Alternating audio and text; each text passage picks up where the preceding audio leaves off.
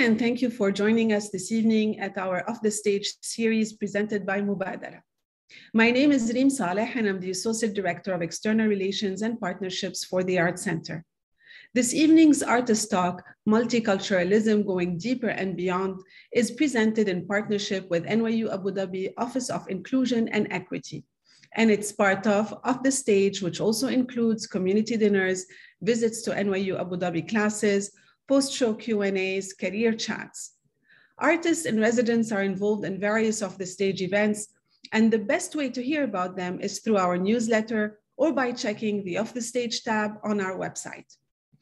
I want to thank and welcome our panelists, Aleya Kassam, Kenyan feminist, storyteller, writer, and performer, Mūmbi Kaigwa, actor, writer, producer, and director of theater, film, and TV, Vamika, Sinha, NYU Abu Dhabi alumni, freelance journalist, writer, and photographer, and Waseem Chaudry. He is a graduate from NYU Abu Dhabi class of 2020, where he majored in psychology and double minored in film and theater. This talk is moderated by Fatiah Touray, Senior Director of Inclusion and Equity at NYU Abu Dhabi. We will have a Q&A session with the panel at the end of the conversation, so feel free to post your questions in the chat. Artist talks are recorded for social media and internal archiving purposes. I will now hand over to Fatiah. Thank you so much for that warm welcome. I am not, oh, there I go. I was not seeing myself on the screen. Good evening, everyone. As we noted, I'm Fatiah Touray, and I'm the Senior Director for Inclusion and Equity here at NYU Abu Dhabi. And I'm so excited to be here with our esteemed panelists, Aleya, Kassam, Mūmbi, Kaigwa, Vamika, Sinha, and Mohammed, Waseem, Chaudry. One of the things that I wanted to highlight as we begin to talk is that we hear these terms: diversity, equity, inclusion, intersectionality, multiculturalism, right? And we know that they can be defined in a variety of ways. But as we think about the genesis of this talk, multiculturalism, going deeper and beyond, I wanted to start off by the ways in which we define that in this context, is that a situation in which different cultural or racial groups in a society have equal rights and opportunities, and none is ignored or regarded as unimportant. And what we're going to do in the discussion today is focus on multiculturalism in the arts, and the interplays of various identities from an East African lens. We will have an opportunity to explore and analyze the nature of racial hierarchies in those contexts, diasporic identity and belonging, and understand how new kinds of representation have not only emerged and dissolved in the earliest 20th century and 21st century as we think about East African countries, but also thinking about the cultural and historical significance of the Black and Indian cultural and political formations in those contexts. And so we'll have an opportunity to hear from our esteemed panelists regarding their own personal journeys and their thoughts on these terms as we think about global diversity, equity, inclusion, belonging, accessibility, and most importantly, access. And so just to start off with our panelists, I want to start off with this question as we start our conversation. How did you first experience multiculturalism, or what was your first experiences with diversity and inclusion in your own unique context? And how were you introduced to these? What were your earliest experience of these things growing up? And I am going to start off with Aleya, just because you look like you're ready to go. And then I'll follow up with Waseem. Thank you so much, Fatiha. It's so lovely to see you all again. So I've been thinking about this, and we're in a certain season right now. We just had Diwali, which is a Hindu festival with fireworks and lights. And I was thinking about how when I was a little girl, we'd go on, I grew up in Nairobi, born and raised, and we'd go on like sort of town rides, my dad would call them, where we'd sit in the car and we'd go and look at all the Diwali lights.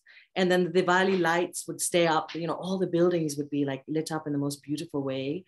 And then they would stay up all the way through to Christmas. And it just seemed like the sensible thing to do, that then we would share lights. Christmas would share lights with Diwali lights. And then around December the 13th, there would be the Jamhuri Day, where Kenya, you know, public holiday, we would celebrate the Republic Day, so to speak. And I grew up in the 90s where we had the dictator Moi, who would hold, I was going to say how much has changed, but they would hold huge celebrations at the stadiums, and then, you know, different communities would be encouraged to come out and they'd have sort of performative dances. And I remember thinking, well, what about like, so where are our dances? And then about last election cycle, we got the Asian community were granted the status of the 44th tribe. And thinking about kind of tribe as the language of belonging, I remember thinking, so maybe we'll get to go and do Bhangra down there at Nyayo Stadium. But one of my favorite things about Nairobi specifically is how it really does feel like there's so many kind of religions and communities. And growing up, you saw it in ways that I think I sort of took for granted at that time. Kind of a long answer, but yeah. No, thank you for that. Thank you for that. And tribe being the language of belonging, we're going to circle back around to that. But I do want to hear from you, Waseem. What were your first experiences growing up in your context? And how were you first introduced to it, especially in terms of the ways in which you understood it? I think that it's a really interesting question. And when you asked it, I was like trying to trace back when exactly I felt diversity inclusion. And I think probably as young as maybe 4 to 5 years, I think being biracial for me was something that wasn't common in my hometown. I'm from a really small town in Kenya called Eldoret. So we just got our first KFC like last year or 2 years ago. So everyone's really excited.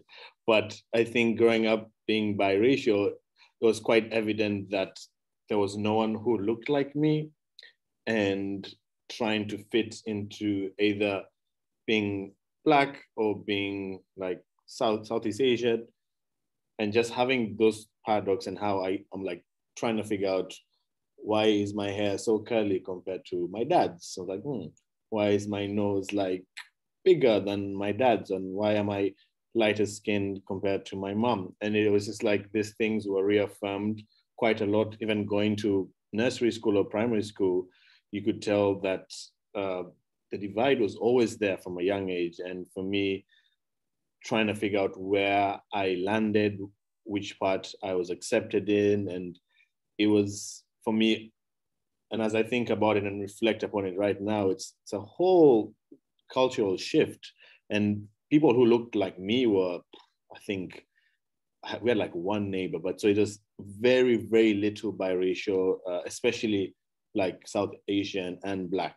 I think Kenya has quite a huge number of biracial individuals who are white and Black, but South Asian and Black was like, you're like one of a rare breed. And if they see you, you get confused sort of. being placed in a box where you're not really sure. So for me, I would say as early as nursery school. Okay. Right. And as we're going to come back to that, to think about how those early memories really do live with us and shape us moving forward. And just continuing on the Kenya kind of training, growing up in Kenya, and maybe some of the earliest experiences. Mūmbi, do you want to talk a little bit and add a little bit about what were some of your earliest memories or intersections with either diversity or multiculturalism as you understand it?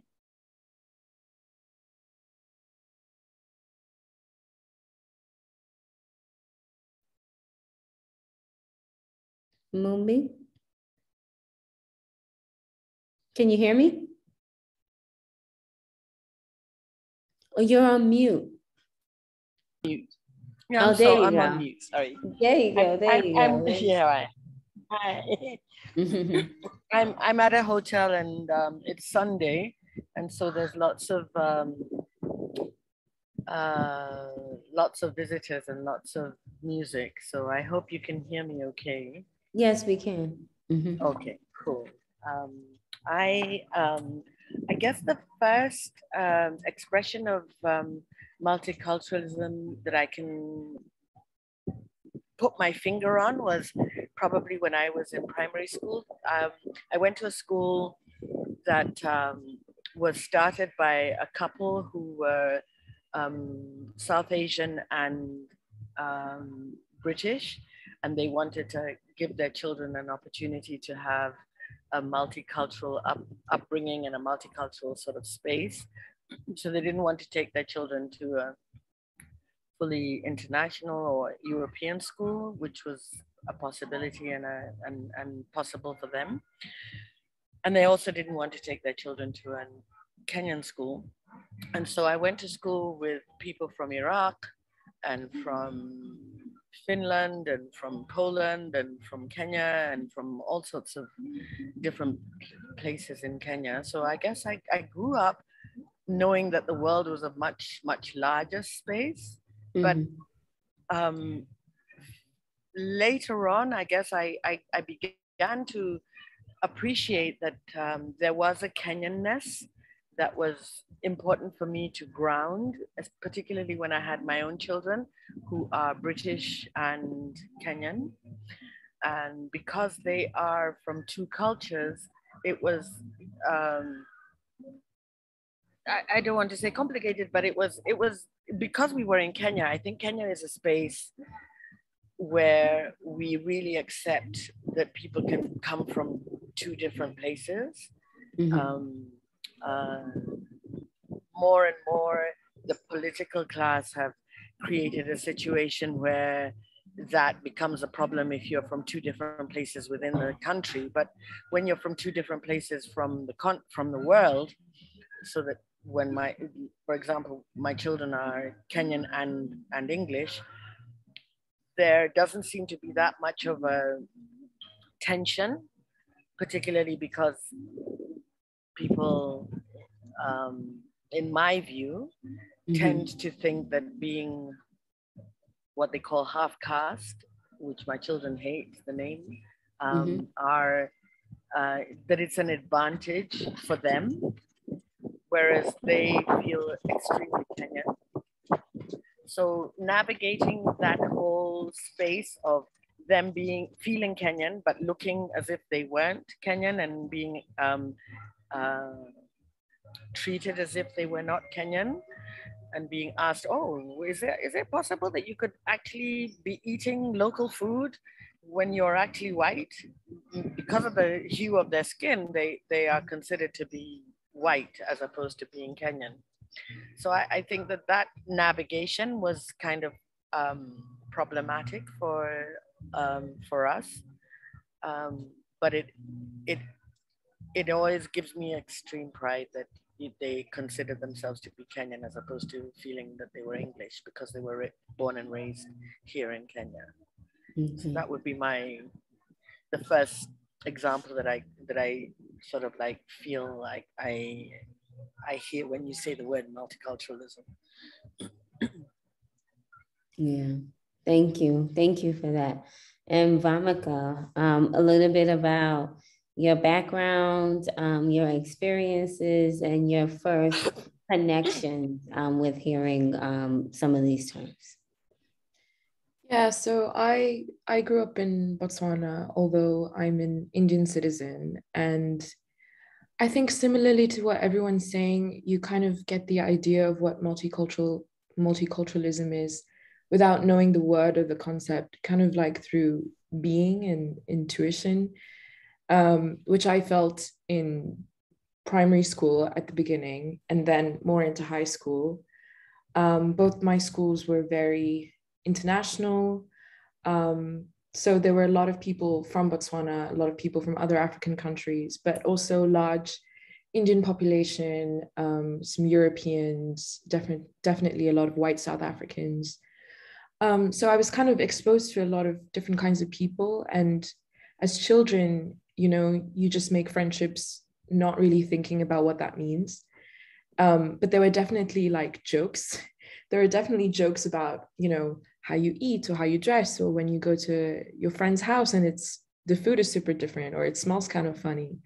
And, you know, you kind of take it in stride because you're kids. And then, you know, when you start going into high school, it starts to gain a bit more of an edge and you start gaining vocabulary to understand what it actually means to be around different people. And then you sort of also understand that there are hurtful aspects to it where, you know, you may not have understood how to navigate, you know, letting other people be different and accepting that and not weaponizing it. Because I mean, the community in Botswana, I mean, there's definitely still a lot of racism. There's definitely divisions in terms of like, are you an expatriate and what kind of expatriate are you? And what does that say about your class status? Or just like, what do we think about your food and the way you dress? Not to be all Debbie Downer about it, there were a lot of amazing people who shared each other's cultures and celebrated that. But, you know, there's also there's an edge to it that you start learning about as you go through your education system. And then when I went to university, then you start to articulate it for yourself. You start reading the texts and you start reading about decolonization and all of that stuff. And you're like, oh my God, what was my childhood? So that was kind of my experience of trying to understand multiculturalism. And now it's a ubiquitous word. It's like said all the time, everywhere. And it's important to probe what it means in very specific contexts and through individual narratives, in my opinion, rather than just think about like, oh, it's airy-fairy, so nice, different cultures being together. But what does it actually mean to be together? And with everyone bringing different baggage and different histories and experiences into that space, a lot of which come with trauma, and then learning how to show compassion and care and solidarity with each other while being cognizant of, you know, the other person's experiences and past and background. So, I mean, that's what I think. No, and that's great. And I wanna touch on something that you said in terms of making sure that we understand the individual context around this framing. And one of the things that we all are aware of is the way in which Africa, and it's you know, as a continent, can be described as being very monolithic without understanding all of the different complexities, or maybe having an understanding of who lives there. It primarily being viewed as a place where the majority of the populations are Black or of African descent. And just thinking about, Aleya, what you said about tribe being the language of belonging, particularly in Kenya. And I want to think about a little bit and talk a little bit about how these experiences, particularly in Kenya or Botswana, or just thinking about East Africa in general, may be similar or different from other contexts globally, or just even within the continent, in terms of the ways in which, and the interactions of difference and the different types of people who live together in community. So Vamika, if you wanted to continue on with that point, and then we could move over around backwards. Yeah, I mean, that's an interesting question for me, because when you're thinking about Africa being monolithic, I always, like, when I went back to India, or when I went anywhere else when I came to uni, I was like very defensive about, you know, being from Africa, but it was always like kind of complicated because I don't hold citizenship. Mm-hmm. And that's like an age-old, it's still a dilemma that so many scholars try to unpack, like, what does it actually mean to belong somewhere? But like, I kind of grapple with it through thinking that like belonging can be through memory and your sense of place. Like, when I think about the place that formed my identity, it's Botswana, it's in Africa, it's the codes that I picked up there and learned there. And that's, you know, so many people's experiences despite not having the paperwork. So, I mean, I don't have a resolute answer to that. I mean, but I think that just thinking about belonging in any sense I think we have to push beyond the traditional modes of thinking of like, I retain citizenship from here, or I have to know a set of rules. Like, why are there rules for belonging? You know, like I get a lot of jokes like where people are like, oh, you're not actually from Botswana, but you're not actually from India because you didn't live there. So like, where am I from, man? You know, so, but there's beauty. That's when I think about multiculturalism, there's beauty to me in my identity that those two things can have confluence. That there can be a confluence between the place that I don't have the passport to, but I grew up in, that I formed my identity in, and the place whose culture I've inherited, who's literally reflected in my skin, in what my parents give me through their values, through what we celebrate. And those two can mix together because they do mix together in me.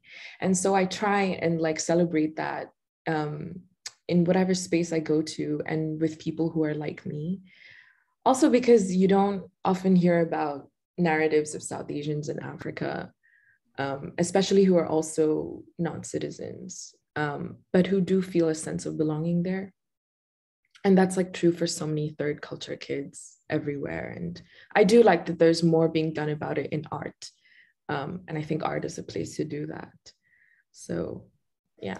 Thank you so much for that. Anyone want to respond to that, or we can move on to the next line of inquiry? Go for it, Aleya.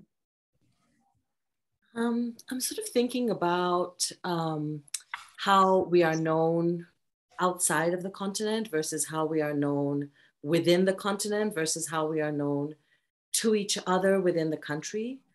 And I think Kenya very specifically because, I mean, really we were under a sort of apartheid type situation, and you see the divisions very strikingly in Nairobi. You know, we don't know each other. You know what I mean? Like, there's a way in which we've been, divided that has been like almost like calcified. The divisions have almost calcified, and so we've inherited these ways of being without sometimes even knowing where they came from. Certainly in my generation, or why they are the way they are. And there's been very much, I think, a trauma response, a very much kind of like move forward and don't look back. And so we don't realize the ways in which perhaps we did love each other in ways that are seem to be taboo now, whereas they were the norm perhaps several generations ago. I think it's Mariam Kaba who talks about being in relationship with one another and therefore knowing each other's histories. And that's the thing I really yearn for in Kenya very specifically, is how can we be in relationship with each other in ways that defy the sort of nation state or the political agenda, because a lot of this is, even the language of tribe is a very political agenda, you know? And so it's difficult for me to think even at what the rest of the world thinks about us, because right now I'm really interested in what we think about each other. Thank you for that. Thank you for that. Mūmbi, I see you've gone off mute. Did you want to add some additional context to this discourse?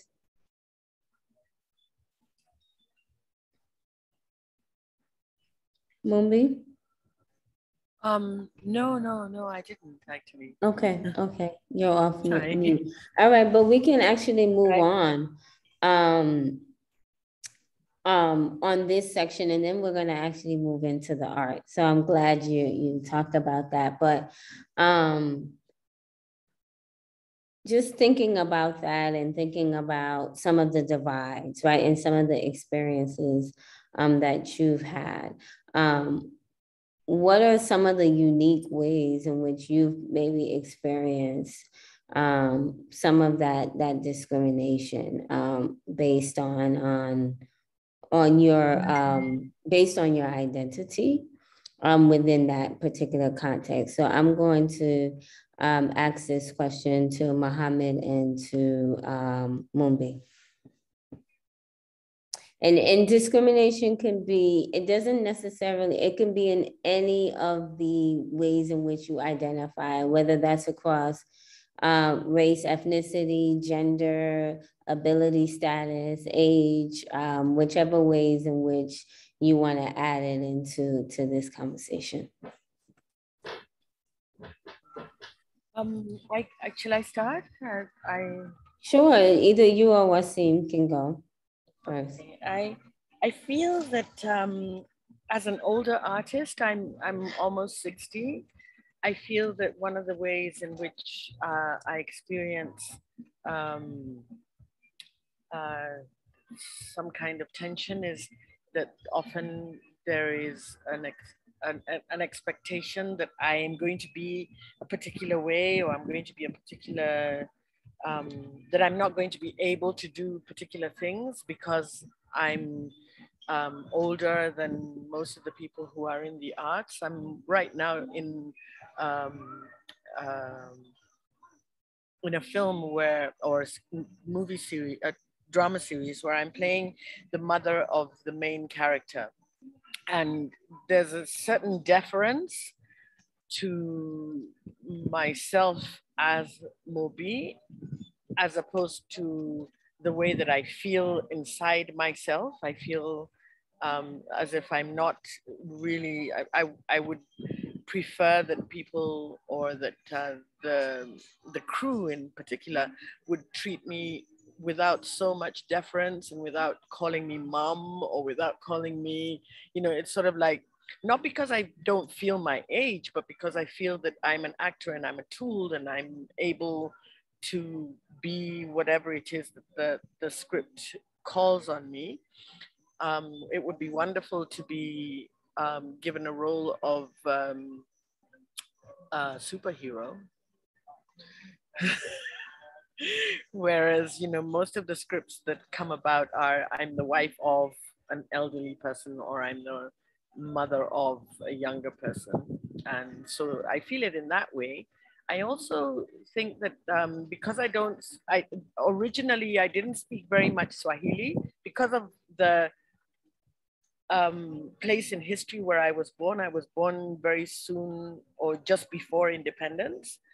And as a result, the education that I received was very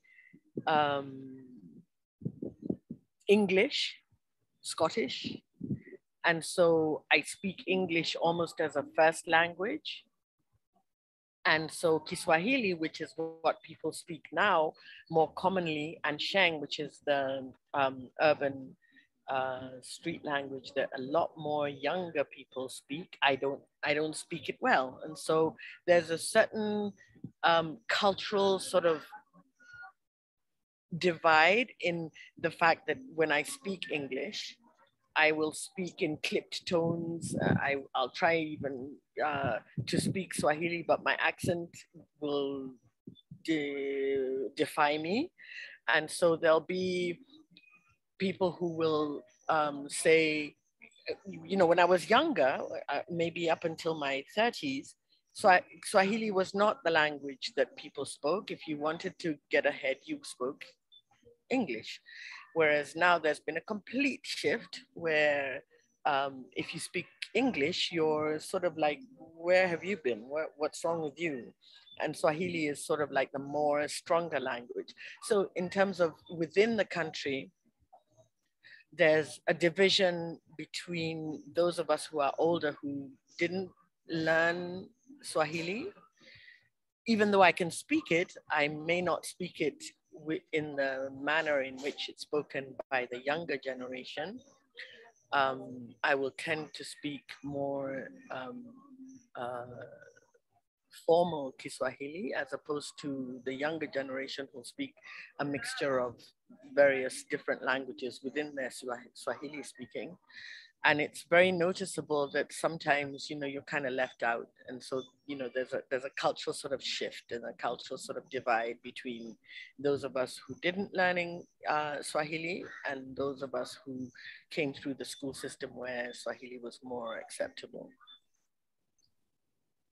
I can jump onto that. Yeah, I think that is so interesting because when you asked the question, Fatiah, I think for me, classism came up really quickly because it's like Kenya is so hierarchical in terms of who is making the most money. But for me, my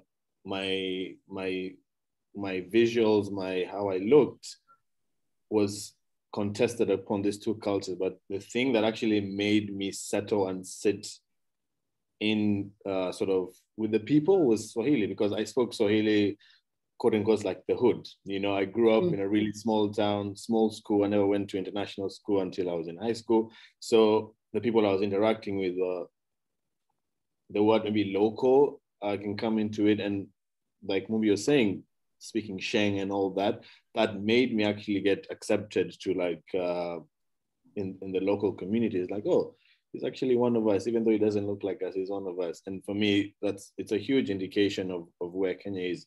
I think people in like different class system, I think upper class individuals don't really get to speak Swahili as well because maybe they're not interacting with the locals as much. And that, as Mūmbi said, creates a clear sort of border between the two people. And when you speak, it's like, nah, you're not one of us. You know, you're those people. And if you can actually speak the language very well, very raw, very rigid, you're included. And so for me, that was a ticket to a sense of belonging actually when I was younger. Great. Thank you for that. I actually want to shift the conversation a little bit and talk about your work in the arts. And I think one of the terms that we hear used so much, and there's a good reason for it because it's something that all of us can connect to, right? There's a famous quote by Audre Lorde that says, "There's no such thing as a single issue struggle because we don't live single issue lives." So as we think about intersectionality and the multiple parts of us that make us who we are, I would love for you to talk about the ways in which you bring the various identities, all of the different identities in which you carry, and how you bring that into your space, into your art, into your work. And so why don't we continue with Mūmbi in terms of that? What are the different ways in which you bring all of your different intersecting identities into your art, into your work?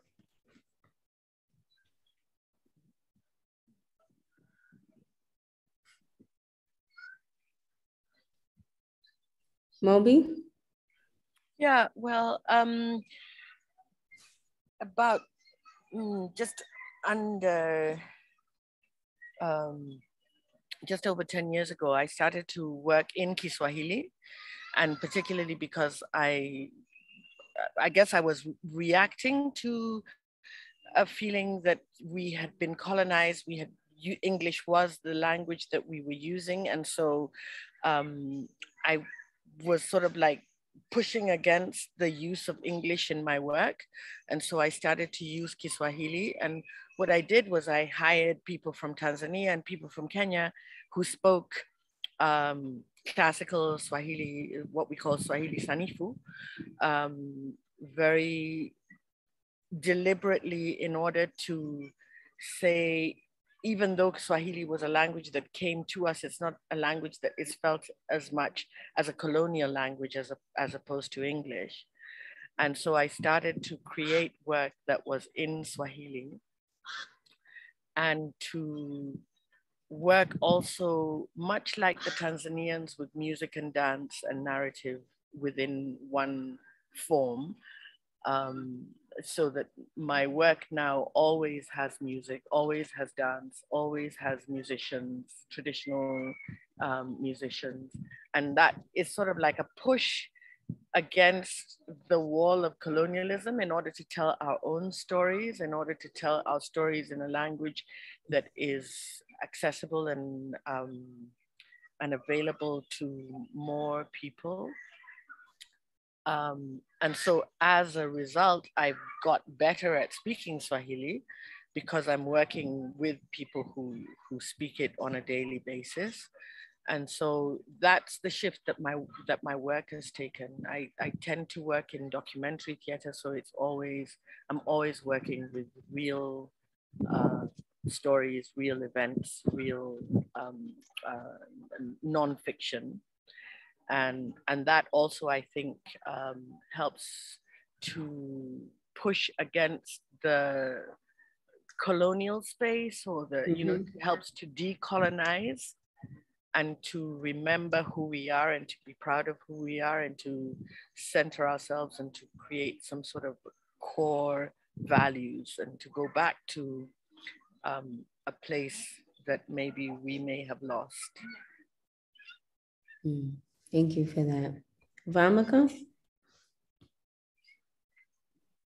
I'm very much at the start of my career and budding in my practice, so don't know how much I can say, but I think navigating intersections of identity is something I do through writing for sure.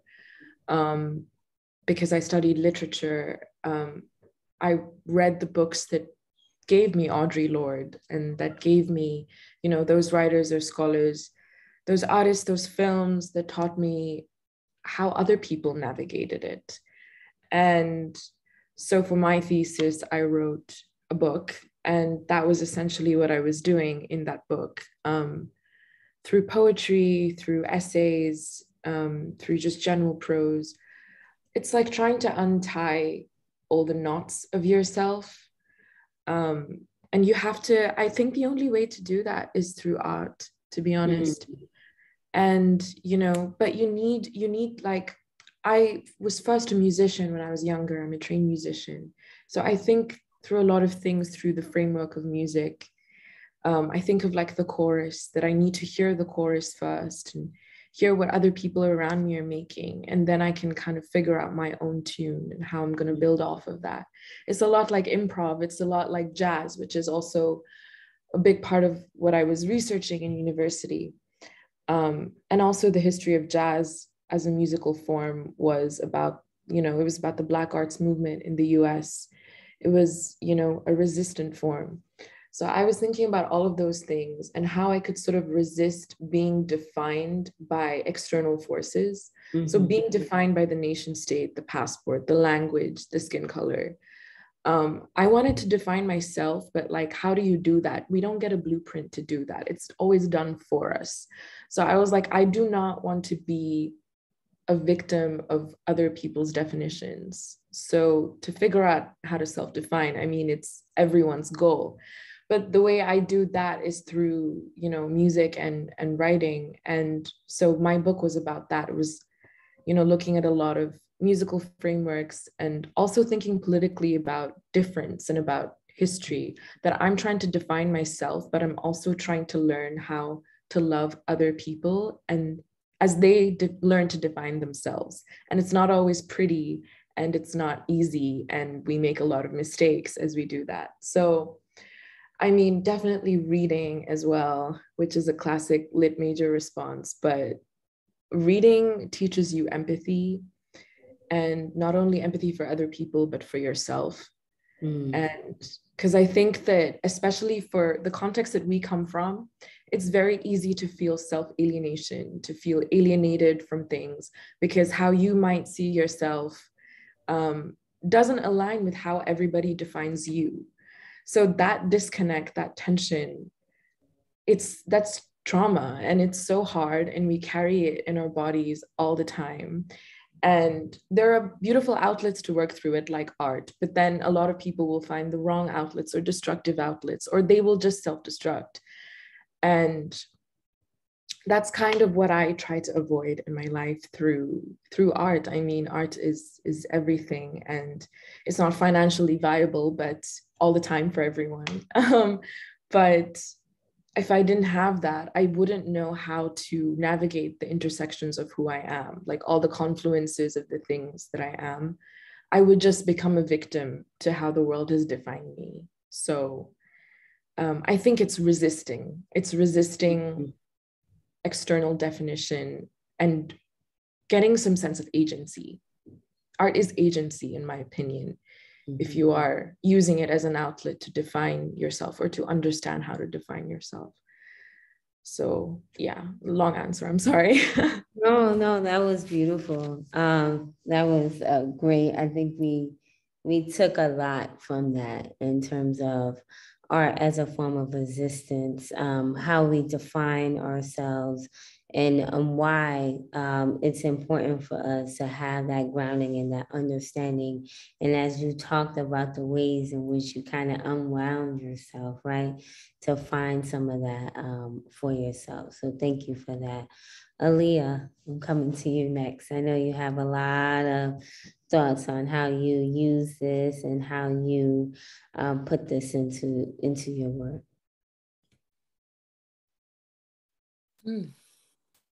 So I think I've started seeing my work as a response to a poem by Michere Mugo. And she asks, where are those songs my mother and yours always sang, fitting rhythms to the vast span of life? And I think, you know, I struggle a little bit with the word identity because it feels rigid in a sense. And I think maybe a word that I find more useful for myself when thinking about my work is maybe memories and history, and kind of like imagining with memory. I know that sounds kind of like floofy, but kind of thinking about like, how did we get here in this moment as we are, who we are in the ways that we are. And I think similar to Vamika of kind of to untying knots, I think of kind of like maybe masala tea, you know, and like by the time it's finished brewing, you know, you smell and then you start sniffing like the different aromas. You sniff the cinnamon, you sniff the cardamom, you sniff, you know, and thinking about like how the hows of the work is as important as the what of the work. And so even when thinking about intersectionality, when thinking about the ways in which things intersect, how does that inform who you work with, the types of forms that you work in? Sorry, now I'm just thinking about masala tea.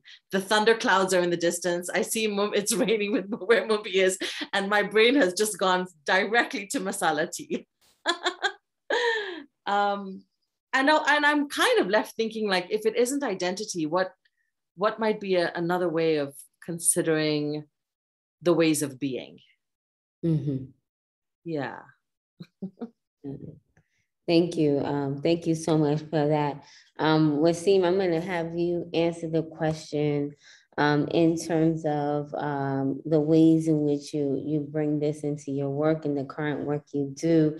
And then we did have some questions from the audience members that I would love to ask you all. Waseem?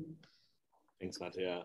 It's really interesting because as Mūmbi, Vamika, and Aleya were going around, and I was like, and I really reflected upon the work I'm doing, and thinking about it is quite interesting because it is an art, and the work I do is basically in the field of like diversity and inclusion, and a big portion of it is sort of facilitating dialogue on sensitive and difficult conversations. And that by itself is an art, because I think for me, rediscovering my identity or sort of channeling that even more has been very evident, especially, for example, when you're trying to do a role play on a different character, like I'm role playing I work with my colleagues and work colleagues. It's really interesting when we channel different characters in terms of their identity, like a man, a woman, white, race, different religion, and really thinking how that comes into play in the specific conversation that we are having. And for me, it's been a lot of introspection and trying to pull certain things about my identity that comes to the work. For example, I think coming to NYU Abu Dhabi, I was really conflicted about my identity, and being in dialogue and in conversations with my peers and all that, I was able to rediscover my Black identity because I felt it was very silenced, very sort of hidden in the background. But through dialogue, which I'm describing it as an art right now, I think being able to be more comfortable sort of speaking about that identity sort of conflict I had. And now it's a part of sort of who I describe myself as when my sister speaks to me from Kenya, and she's like, oh, so do you still identify as Black? I was like, yeah. And it's really funny because she doesn't identify as Black anymore. I mean, she's never identified as Black. She's identified as biracial, mixed race. And I think the work I do is constantly sort of redefining how I view myself. And I think it's really exciting. Great. Thank you for that. We actually had a couple questions that came in in the chat. And one question, any of the Kenyans can answer this. And then for Botswana, Vamika, if you are aware, I would have you answer it as well. They want to know what percentage of the Kenyan population is of Indian descent versus what's the population breakdown, if any of you know that. And again, there's also some a question that grounds why was the Indian population introduced in Kenya, and we can actually start to have a brief conversation around colonialism and how different populations got introduced in different places. But if we could answer that for Kenya, and then the demographic makeup of Botswana as well, if either of you know. I can start. Mm-hmm. So I hesitate to use the word Indian because for many Kenyans of South Asian descent would have moved here before there was the division of India, Pakistan, which is why we sort of refer the term South Asian. Mm-hmm. It's less, right now, I think it's less than 1% in Kenya. But in Nairobi, you would see, it's a higher percentage in Nairobi. So it's small, but it's had from a business point of view, it's had quite a significant, the community's had quite a significant, contribution, presence, and so in a way, sometimes the visibility, the minority seems more visible, just because of the spaces that we occupy sometimes. I think the word introduced is very interesting, actually. So you hear often the thing of, Kenyans were, South Asians were brought down as indentured laborers by the British to build the railway, in the late 1800s. You'll hear that a lot, and that's true. And also, people from the South Asian region, a lot of the Asian region have been crossing the Swahili seas way before the British, learned about cinnamon or cardamom, way before they ever arrived. There's been relationships across the Indian Ocean, across what I call the Swahili seas. I hear it told that there was a Gujarati, so someone originally from Gujarat who showed Vasco, who actually took Vasco da Gama around when Vasco da Gama arrived. I have thoughts about that. So the history is way longer than let you think. And the relations are not just defined by British colonialism. And I think kind of one of the things that's interesting is trying to find those roots again. Thank you. Vamika? Statistically, I have no idea. I would say there are a couple thousand Indians. Mostly we arrived, I don't think it had anything to do with colonialism. I think it had everything to do with economics, although the two are connected, but mainly because Botswana discovered diamonds. We're the world's largest diamond producers. So it became pretty attractive to do trading and business there. And most Indians actually are working in business and finance right now in Botswana, which creates a lot of ideas about us and our class. But yeah, I would say that's what it is, but I would have to be fact checked. Yeah. As I see we're running out of time and we didn't get to talk about class and the role that it plays. There is a question that came into the chat, and I think it's important because when we had our pre-prep session, we did talk about this a lot in terms of the difference between cultural appreciation and cultural appropriation, right? And how do we navigate that in a context, in a country where you have so many people from so many different identities, and what is the line between appropriation and appreciation? And I know, I think it was Mūmbi who had a story around this, and Aleya who had stories around this. And so I would love if either one of you could share, and anyone else can chime in as well.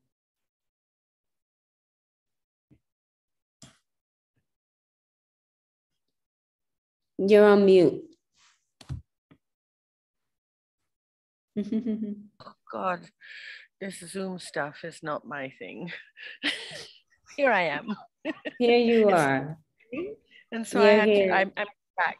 Yeah. Okay. So I was going to say that Aleya made a mention about something that caught her attention, and so I'll tell the story. I traveled in 2007 to a feminist festival to show my work as the first representative at that festival from the whole continent of Africa. And often we're required to represent the whole of Africa in a way that makes it quite awkward, because of course we can't represent Botswana, and we can't represent Senegal, and we can't represent Cape Verde. But in order to feel as if I was doing my part in being from Africa, the continent, I thought that I would create a traditional costume, because we don't have a national traditional costume. I chose to wear a sari with Maasai beadwork. So I had Maasai necklace and Maasai earrings, or Maasai beaded necklace and earrings. And even as I think of this, the Maasai beads are not indigenous. They came from Czechoslovakia, but that's another story. But in order to speak of the indigenous people of Nairobi, where I live and where I was born and where I grew up, I chose the Maasai beadwork because they were the original inhabitants of Nairobi. And the name Nairobi is a place of cold waters, which is a Maasai word. And then I chose the South Asians who came to build the railway, who, because of their work in bringing the railway from the coast to Uganda, created the trading post that was then to become Nairobi, which is the capital of Kenya. And so I've been having some really interesting conversations with friends of mine who speak about cultural appropriation and say that there's no such thing. I only now realize that I'm culturally appropriating the Sari and the Maasai culture. And very often when people speak of Kenya, they speak of the Maasai, and they speak of the Maasai Mara, and they speak of things that are, you know, to do with wildlife. But there was a conversation that we were having about whether I feel right now, maybe not tomorrow or the next day, that when white people wear our clothes, that's not right. But then this person was saying, but then how do you feel about the fact that you wear jeans or you wear t-shirts with the name Coca-Cola on them? And so there's a debate going on between us about that's another panel for another day. We don't have time for that right now. But yes, there is a line between cultural appropriation and cultural appreciation. But as I see that we are just really, really coming up on time, and there were just so many topics that we didn't get to talk about that we talked about the last time. I don't want everyone to kind of leave this meeting and thinking about in terms of the framing of the conversation, and to think about, you know, we just kind of focused around some of the issues, but what are some of the opportunities or one lasting thing that you want to leave with the audience as we close out? So why don't I go to you, Vamika, first? And then I'll go to Waseem and Mūmbi, and then Aleya.